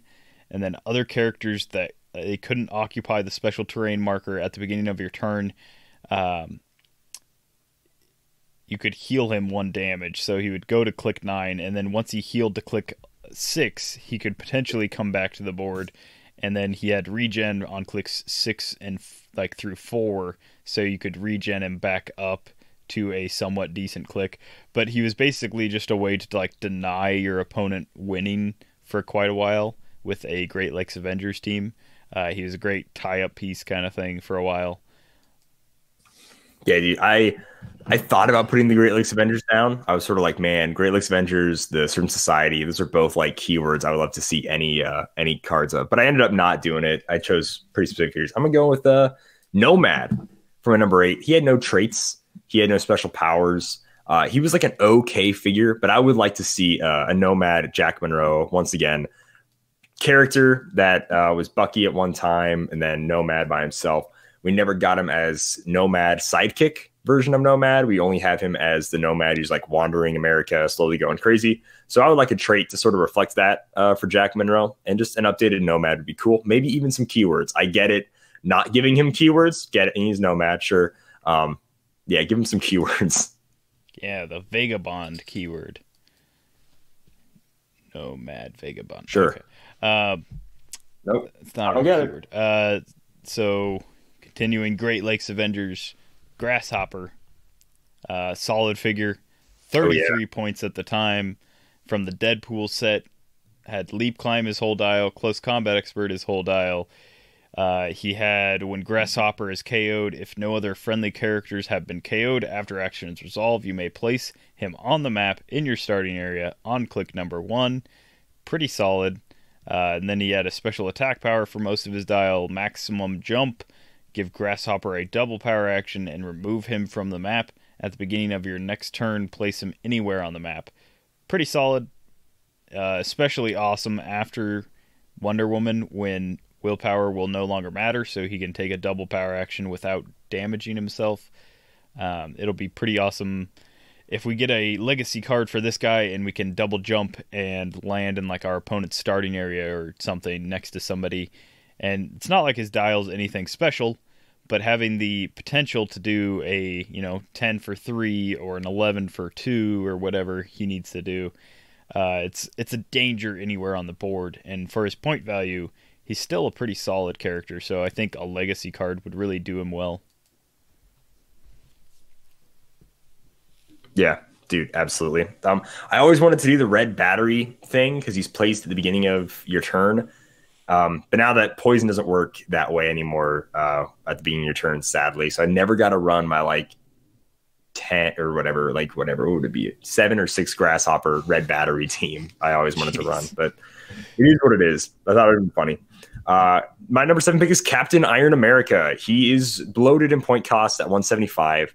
He does a lot of cool stuff, like being able to shoot while based, and when he uses Close Combat Expert or Range Combat Expert, he can use the next one right after it. But he needs a little something. Maybe reduces penetrating damage. He has traded invulnerability, and that's it for his defense. He still can be outwitted. He can still be pen blasted. It's really rough. He's not as cool and tough and good as you want a Captain America and Iron Man armor to be. So I think something like reduces penetrating damage or changing the invulnerability to invincible would really help this Captain Iron America a lot.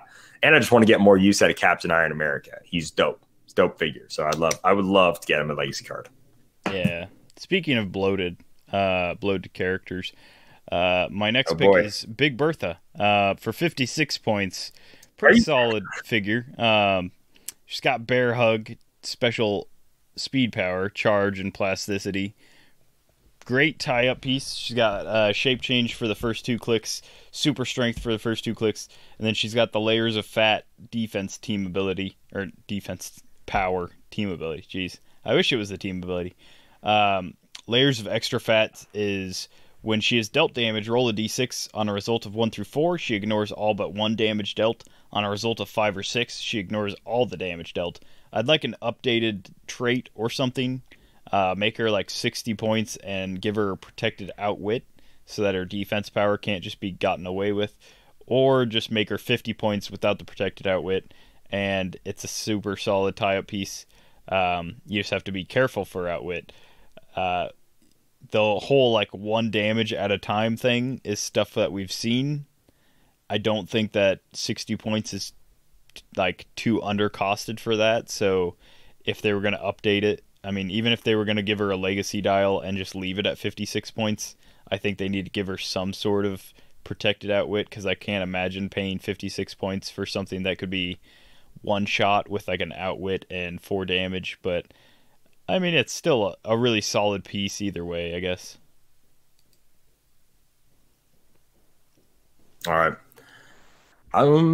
If you need to think of more characters besides the Great Lakes Avengers, we can give you a minute. I can talk a little bit more about my guys. If you're like, oh, I better just keep going through the Great Lakes I just Avengers. really want the Great Lakes Avengers back. Okay. I've only got one more before I go to different characters, Calder. Oh, okay. Sorry. Only one Great Lake Avengers left. And don't worry, I'm not doing a dinosaur. So if that's one of your picks, you can have it. She's actually not terrible. No, don't worry about it. She definitely isn't. Capwolf. I'm going with Capwolf. He's got King of the Werewolves. He's just missing, once again, 100 points. He's just missing a little something to really push him over the edge, to make him like really good. Maybe some Steel Energy, maybe some Flurry on that dial. You know, yeah. So Capwolf, dope. Really like him.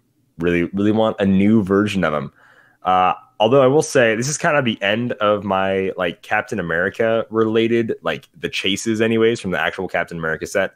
I didn't choose Regez because as much as I love 1602, I want an entire 1602 set. I don't just want a legacy card for Regez. I would prefer a 1602 set. But as I see, we're not probably going to get a Capwolf anytime soon. I wouldn't mind one also updated with the Spider Island keyword, because Captain America turned into a werewolf in that storyline as well. So getting Battle World Other Spider Island would be really cool. So yeah, sure. That's my 6. All right. I'm going to go with good old super rare from Chaos War. I was going to say Captain War. From the Chaos War, super rare 045, The Void. So this is the other half of Sentry. I imagine if they made one, they'd have to make both.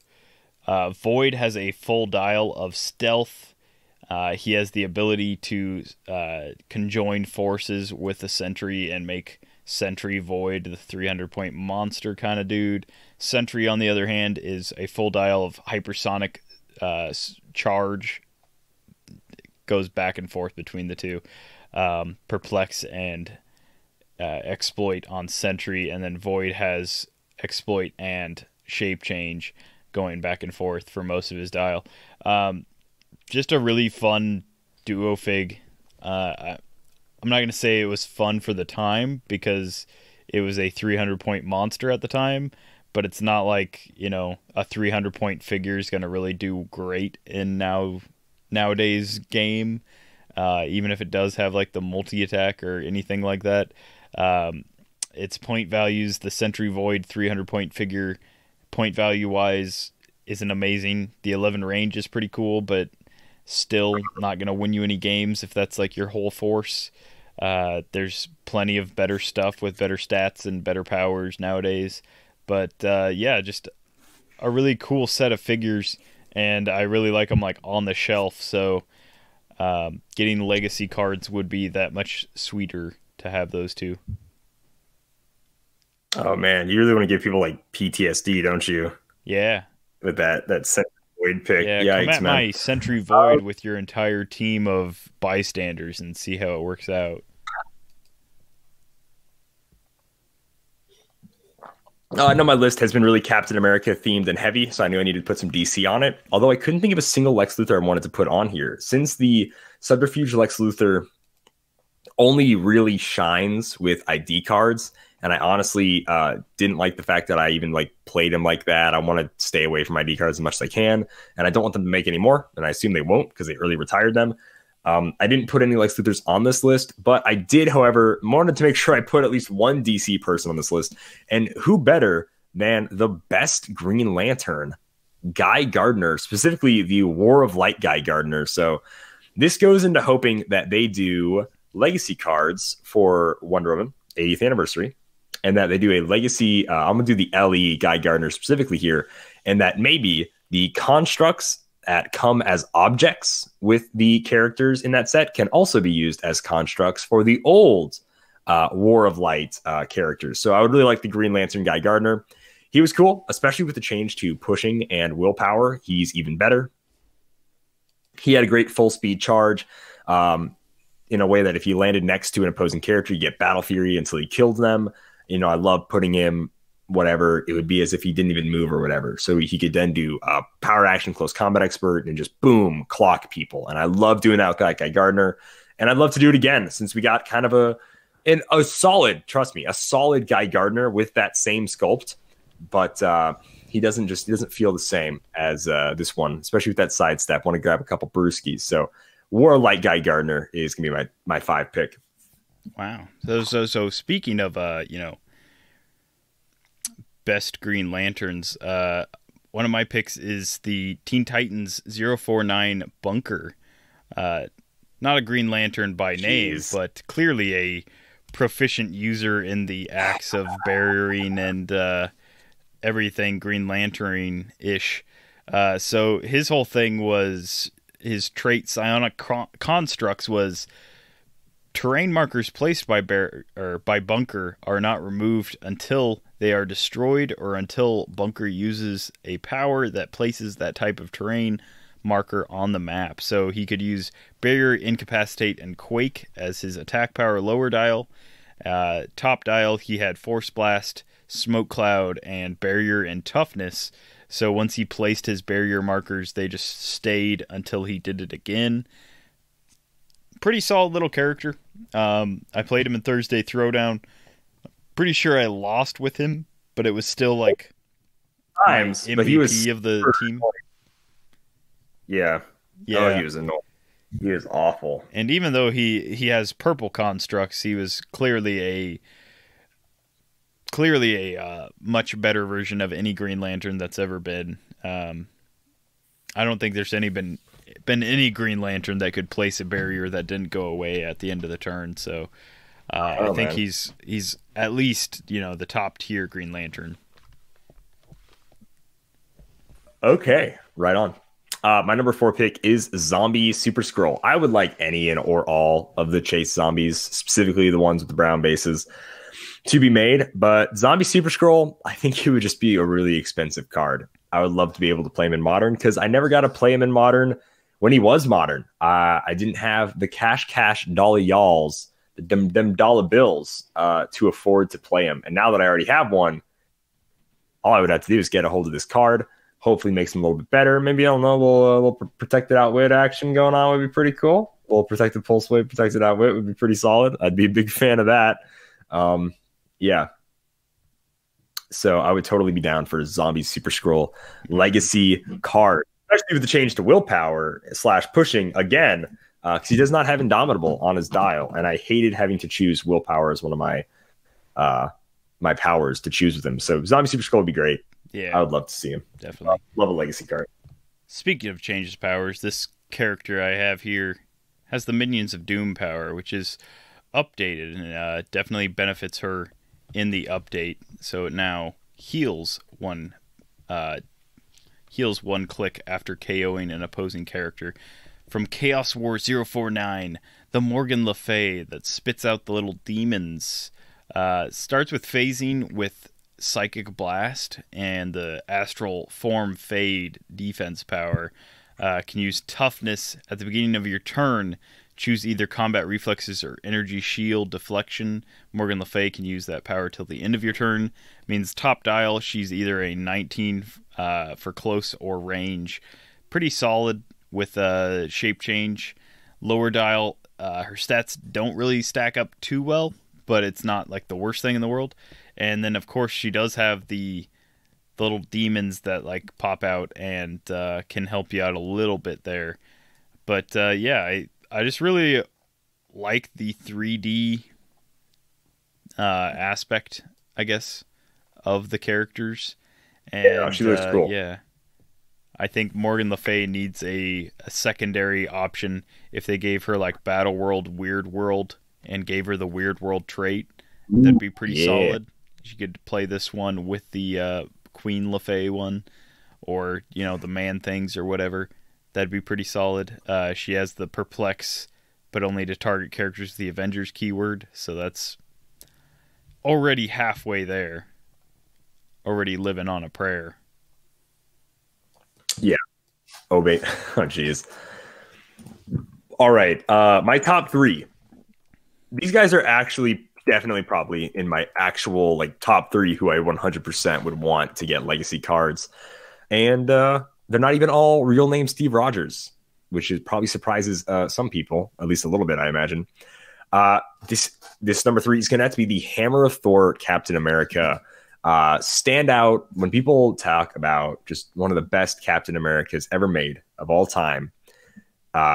This Hammer of Thor Captain America defined a meta, defined an era, and defined Captain America and what it meant to throw that shield through literally everything but walls and indoor blocking. So he was outside, he could throw it through a freaking skyscraper, but he couldn't throw it through a wall if he was on the inside. It's awesome. Shield trajectory made it, I know what they're going for. Maybe it sort of bounces around, whatever. But what it was I toss my shield through literally anything, and it cuts through reality, hits you, and comes back. That's how it felt playing this Captain America, and it's freaking awesome. Honestly, I don't even know what to give him. Traded toughness, sidestep, maybe. He's not great with like defensively. He's only 72 points. He's still amazingly point costed nowadays. You could like all he has is that special attack shield trajectory, shield deflection trajectory, I believe is what it's called. Power. So he's got no reducers, he's got ESD top dial, he's got some leadership. You could give him, a little fluff, some like fluff traits, maybe something cool to do with the Avengers keyword. I don't know. But just make him modern. Guys, I'm begging you. It's an amazing sculpt. It's an awesome figure. Yo, make it modern. It would be so dope. It would be so dope. Yeah. I would gladly pay $100 for that card, that legacy card, whenever it comes out. It would be an amazing card. Even more amazing than this, Kalder. Legacy number 301 in a set. Can you imagine what character this could be? No idea. 301. I'll tell you what set it's from. It's from Fear Itself. Are you going is this Scotty? No. This is Split Lip. So for 20 points, good old Split Lip, he says, I'll forge your weapon for you. Friendly characters can use free actions instead of power actions to make a relic roll and modify their roll by +1 if not already modified to this effect. Instead, if they changed that to friendly characters can use free actions instead of power actions to equip objects. And then maybe gave him like sidestep, kept his enhancement. For 20 points, good old Split Lip's back in the game. He's not equipping people like he used to, but he's still doing it just as well. That would be insane. Free action, equip the Arc Arms. Thank you. Free action, Exospecs. Don't mind if I do. Free action, I've got an Infinity Gauntlet. Oh boy, can't wait to do some jazz hands and snaps. Goodness gracious. It's good old Split Lip. Split Lip would be kind of insane. Would be great. I think it'd be funny, if nothing else. Like, keep his values the same because he's completely trash outside of the one thing he does. But I mean, what did you need him to do? What did you need him to do other than the entire relic roll thing? Yeah. Oh, that's insane. My number two pick is going to be the comedian. Any version of the comedian is cool. I imagine when they say they're going to change symbols, they'll probably still make figures that have the sharpshooter symbol, but since it's a retired symbol, they're probably going to make it, just some improved movement slash, improved targeting, I guess, double circle arrow, So they should make the comedian. I would love any of the Watchmen cards to be made. We had someone talk about that on Facebook. It would be next level, super cool and awesome. So any comedian, honestly, any of the Watchmen, just to be able to like bust them out and play them now that I've got the full set, that would be sweet. So next, maybe not Wonder Woman, a couple of DC sets from now, we do a little funky universe, do a little, whatever it's called, the button storyline. I don't even remember what it's freaking called. It was trash and it was terrible. But yeah, do that. Like the Doomsday Clock or something. I don't know. Yeah, there you go. Doomsday Clock. Yeah. Right. My number two pick is from the Justice League Trinity War. So this guy would have to have a little bit of work done. Maybe halving his point cost. 210 points. The super rare Mazaz. So this is Shazam said backwards. TM. So it's Shazam. It's TM's Shazam, I guess, backwards. MT Shazam. This guy's awesome because when he KOs an opposing character, just like there's the Marvel version with Regent, who has like Regency, and when he KOs the character, he can steal their powers for that game. Mazaz could do the same, which was awesome on paper, but when he's over 2/3 your build, he really didn't pull his weight as much as I would like. I think I don't know, I'm not going to point cost it for him, but I'm going to say like 120 points and the same exact dial, he would probably see a little bit of play. I still don't think he's seen like, he's not like breaking any like records or anything, but if I can hypersonic and punch something for 5 and steal its like shape change, maybe I'm playing it. He had a special attack power that gave him Pulse Wave, but it was only for 4 clicks in the middle of his dial, and one of those clicks he couldn't even use it really. When he did use it, after actions resolved, each opposing character hit by the attack had to choose a power it possessed, and then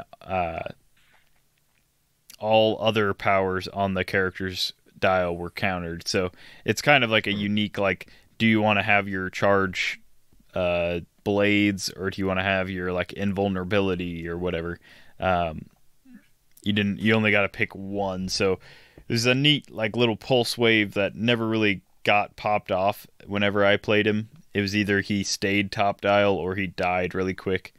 But I'd like to see an updated point cost for him and see him back in Modern. He's a really fun piece. Okay, right on.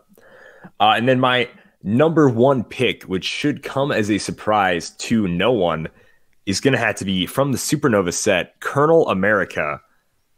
Yeah, dude, give him, with all these old zombies, give him the new zombies traits. Give them maybe some traded toughness, a little something. Give them some more love on their combat values. Just buff them up, man. Buff them up. These old zombies, they're still fun. I want to play them. These are the zombies that are actually the main characters in the Marvel zombie storyline. Colonel America, Hulk, Wolverine, Spider-Man, Iron Man, all those guys. They still never made a Luke Cage. They still never made like a lot of figures. So I would love an updated zombie cards. Those would be amazing. Once again, I would gladly pay $100 for a Colonel America zombie card, legacy card. Here's hoping I pull one. My number one slot. It's gonna be a kind of a weird, but I'll explain it. Anyone that hasn't been listening for a while might not understand why this is my pick. It is from the Superman Wonder Woman set. This is a chase. Green Light. So Green Light does a bunch of stuff. For 90 points, the main thing that he does is friendly characters 40 points or less can use toughness and the flight ability. I really liked this guy because he could turn your swarm team into a swarm team that can reduce, at least 1 damage. And they can get around, like, if you've got a bunch of rock trolls or you've got a bunch of, like, Oni Hulks or Punisher Squad or any kind of generic dude that can't normally fly, this guy could turn them all into flyers, and they could get around the board pretty easily. That was pretty awesome. I would like them to update this dude with the Green Lantern team ability so that he could carry 8 while he moved.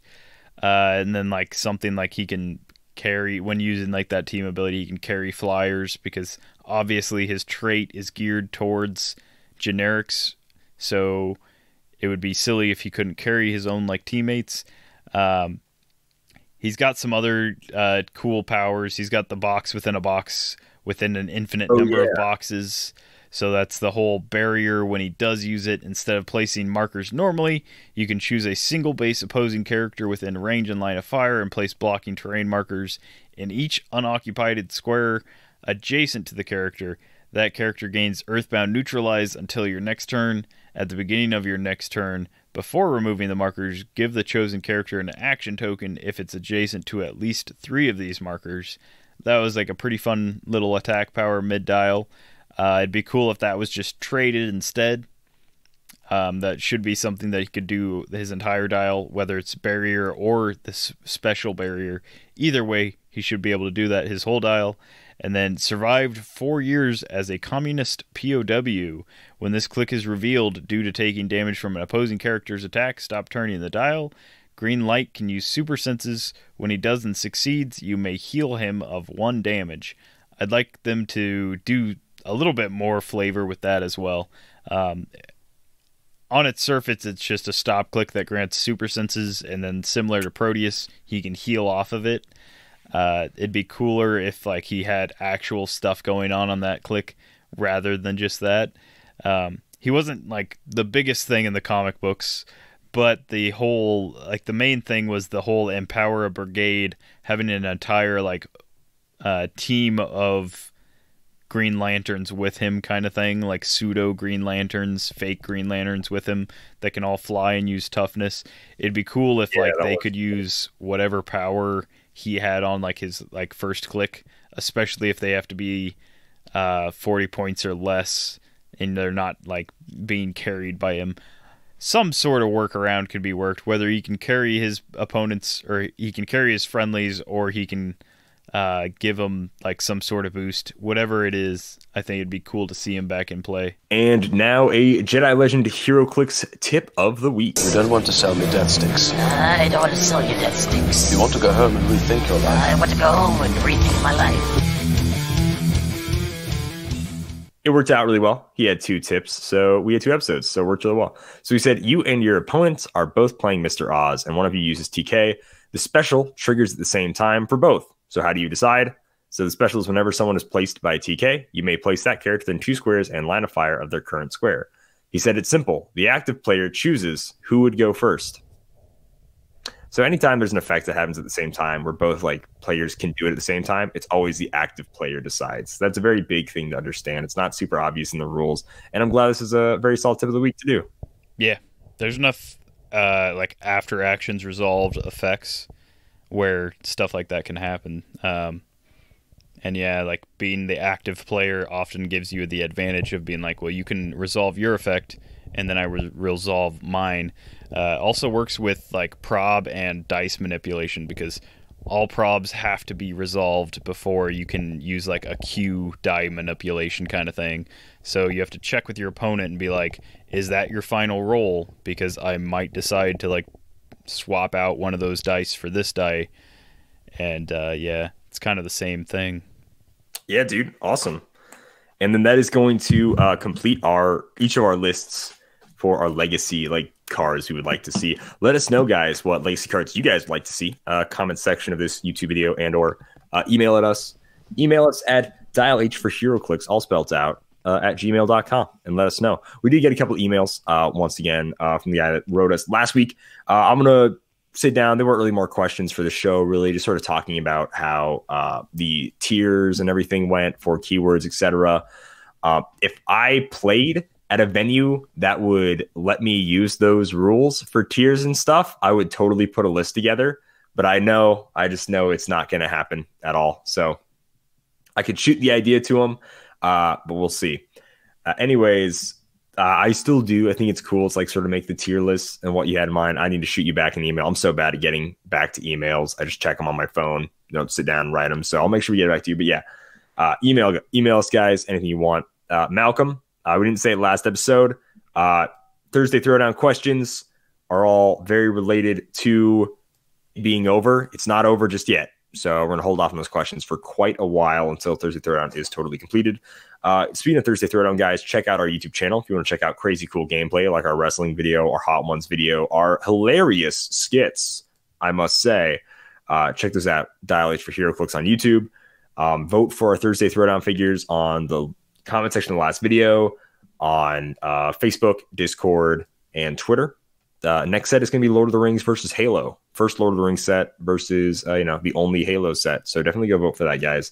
And check us out. Leave a review of the podcast if you liked the show. And let's be real. I mean, if you're listening, you enjoy it slightly. Don't lie to yourself. You enjoy it slightly. You can leave a listener review just like Mr. Count Dabs a lot left us. He said, good show. Better than Clickstoff. I'll agree with him. He said, Ranch Boy is cool, but Natter Day Hippie is less than enthusiastic. Fans are genuinely cooler than the Bun Boy. Hashtag bring back Drew. Hashtag Chris Crew. Yeah. So if you want to leave a listener could be, but I feel like I feel personally attacked by whoever this listener could possibly be. Yeah, no idea. So you guys can leave us any kind of review you want. If you enjoy the show, leave it 5 stars. Helps other people see the show, so it's really huge and helps us out a lot. That's all I've got to say. Oh, and sorry, if you want to support us, you can do so at patreon.com. We do giveaways. We do tokens. Depending on what tier you get, we use stickers, all sorts of fun stuff. Or if you just want to toss $1 our way for enjoying the show, hey, that's 25 cents a podcast each week with YouTube on top of it for free. So you support us. We put a lot into our content. We try to be very different from other YouTubers. We just try to make really funny stuff, content we think people will enjoy, content that we enjoy making, not stuff that we think is going to be just purely clickbait or whatever. We make the content that we want to make because we think it's going to be fun. And that's what this game's all about. So yeah, support us on Patreon if you guys want to. Now I'm totally done for sure. All right. And with that, thank you for listening to Dial H. We are sponsored by CoolStuffInc.com. What's that? A website? It's www.coolstuff.com. Inc.com. Yes, that's how websites work. The whole word. In a browser, you hit all the letters in sequence and then enter, and it takes you to the page. It's a very interesting new system that we have developed called the Internet. If you go there, you can find cool stuff in stock from the latest Heroclix singles and sealed products. So you should check them out at CoolStuffInc.com. All right. Happy trails.